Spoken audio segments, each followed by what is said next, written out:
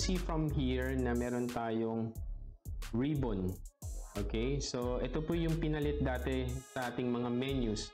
So ito po siya, mapapansin nyo, meron tayong home ribbon tab, insert ribbon tab, page layout, and so on and so forth.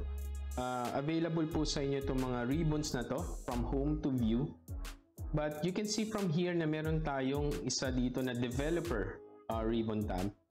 So for those na hindi po masyado nagma-macro or wala pa pong idea about yung about the Visual Basic for application, pwede po natin siyang i-activate. Okay, and I'll show you how kung paano po natin i-activate. So punta lang po kayo sa File, okay, and then go to Option. Okay, so mapapansin nyo sa ating Customize ribbon. Okay, so ito po siya. Ito po yung lahat nating tabs, and then meron po tayo dito na developer. Okay, so pag inactivate po natin yan, and then press natin OK, mapapansin po natin na nadagdag po ang ating developer ribbon tab. Okay, so actually marami po tayong magagawa sa ating macro. Ito po yung pagka medyo advanced user na po kayo, pwede kayong gumawa ng mga automation using this form. Actually, kailangan nyo po i-activate yung developer ribbon tab, and you need to know paano po mag-macro. Alright, so second is that itong power pivot. Actually, itong power pivot, ito po yung pinakagusto ko po sa ngayon kasi pumunta po tayo. Okay, so paano natin i-activate si power pivot? Ako kayo sa file. Okay, well, actually for older version, I think for 2016 and 2013 below, kailangan nyo po yatang i-install si power pivot. Separate add-ins po siya. Pero if you are using Microsoft Office 365 na po, included na po siya sa ating Excel. Kailangan lang po natin siyang i-activate. So, paano natin siyang gagawin? So, let's say you are using Office 365. Punta po tayo sa File, and then Options, and then punta po kayo sa Add-ins, and then you have to select po yung ating COM add-ins, and then select po Go.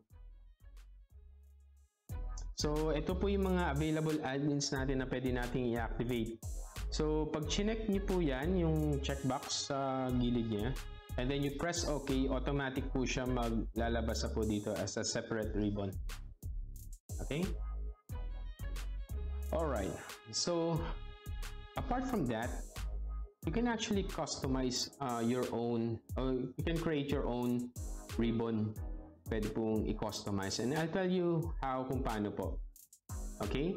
Say for example, madalas ka pong gumamit ng mga features na Excel and you want it to be nasa isang ribbon tab lang po siya, separate, dedicated para po sa inyo.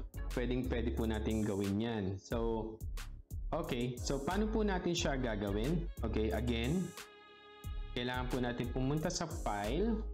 Okay? And then, go to Options. Okay, so mapapansin nyo, babalik tayo sa Customize ribbon. Okay, so ito po siya yung ating main tabs. Okay, pero meron dito sa baba na New tab. Okay, so when you click that one, let's say papangalanan natin siya na for example, my favorite. Okay. And then sa new group natin, ito yung para siyang section. So it's up to you kung gusto niyo pa siyang palitan or what. Pero let's say, sige, gawa tayo ng ano, palagay natin siya. Lagyan natin ng icon, and then gawin po natin siyang convert. Okay? So ipapasok po na ito. So ito po yung section niya, yung convert or yung group po niya. Now, magpapasok na po tayo ng specific na command para dito sa convert natin.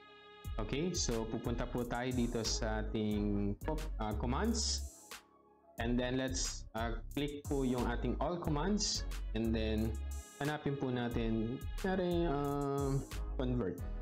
Okay, so kunyari, ito yung mga fit nyo po na commands na gusto nyo ipasok dito. So, nakaselect po tayo dito sa convert. And then, add po natin siya. Ayan siya. Ayan siya. Ayan siya. Ayan siya. Kunyari, yan na yung ano natin. Yan na yung gusto nating idagdag. And siguro dahil mahilig tayo sa conditional formatting, for example, pwede tayo mag-create ng another group for that. So, select po natin pinaka main ribbon tab natin and then let's click this one, new group. And then let's rename that. Select tayo ng icon. Kunyari ito, maganda siya for conditional formatting. And then, conditional formatting. Alright, ayan. And then, let's click po, OK. So now, meron tayo ng another group. Mamaya makikita po natin yan. Kung ano magiging effect po yan. Okay, so makikita natin dito, meron tayong conditional formatting. Okay, add natin siya.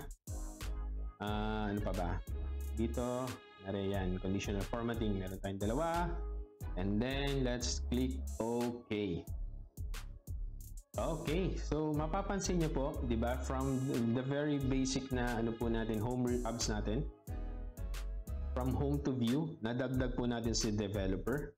And then now, meron na po tayong additional ribbon, which is yung create po natin just recently. So, my favorites. So, remember na gumawa po tayo ng dalawang groups dito. Okay, so we have convert here and another one for conditional formatting. So, mapapansin nyo dito, ito po yung mga commands na dinagnag natin under convert group as well as dun sa conditional formatting po natin tong dalawa.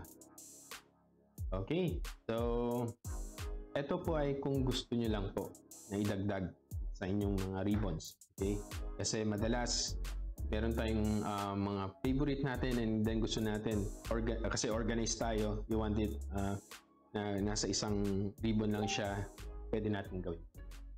Okay?